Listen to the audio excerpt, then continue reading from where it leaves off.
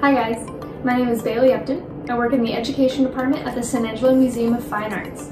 I'm also an artist myself. Some things I like to do are painting, drawing, work with mixed media, and wood burning. That's actually what I'm going to be talking to you about today. I'm going to give you a quick demo on wood burning, and with the right tools you might be able to do some of this stuff for yourself at home.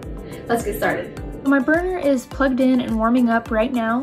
The one I have is actually from Hobby Lobby. You can find a similar one at Walmart or Michael's, and they usually come with different little tips that you can screw onto the top, and they have different effects on the way that you burn. So I'm going to quickly show you what the different tips do. Now the tip I'm using right now is the one I probably use the most. It can make very fine lines and it can make medium-sized lines. It's kind of the size of a pencil, so you can kind of draw with it as if you're using a pencil, except it's burning. So what you want to do is you want to take your tool, be careful of your fingers, and you want to just drag it wherever you want it to burn.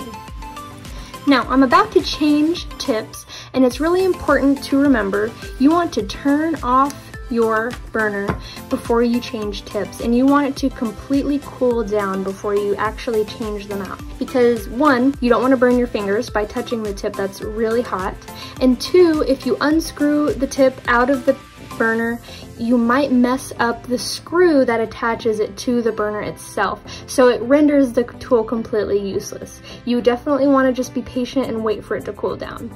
So this one's really fun because it has a wide variety of things you can do with it. So for example, it has a flat broad edge on it, and that flat broad edge is good for wide marks or wide shading. You can also do really thin petite lines with this, with the side, just by turning it to its side. This next one is sort of like a wedge, so you can see it gets real thin at the top and thicker at the bottom. This one's good for really thin lines, or if you turn it sideways, it's also good for thicker lines.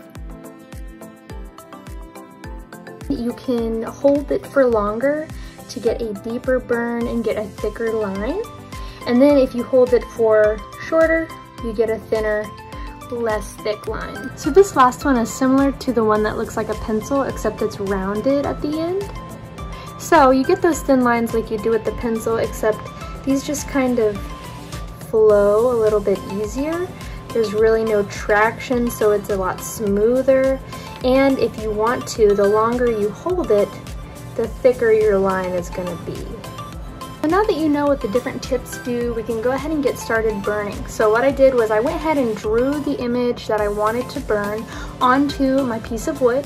You can get wood from Walmart or Hobby Lobby or Home Depot. You can decorate a cutting board, a rolling pin, really anything you want to. This is just a guide for me. It makes it a lot easier to go along as I'm burning, so it's harder to mess up. All right, let's get started.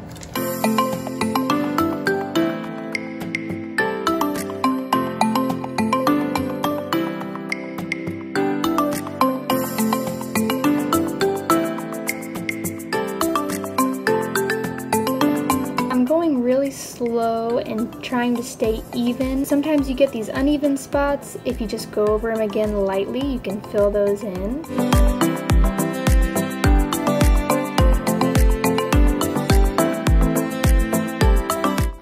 Alrighty, that's it. Thanks so much for watching, guys. I hope that you can try some of this stuff for yourself at home. Like I said before, all you need is a wood burner tool. You can get this at Hobby Lobby or Walmart. You need some wood. I would suggest getting some practice wood so you can try out your different tips and see how they react to the wood. But this wood that you could find at Hobby Lobby or Michael's, this really nice decorative wood, is always perfect for wood burning. Great, well thank you so much. I hope you enjoyed it. See you next time. Bye-bye.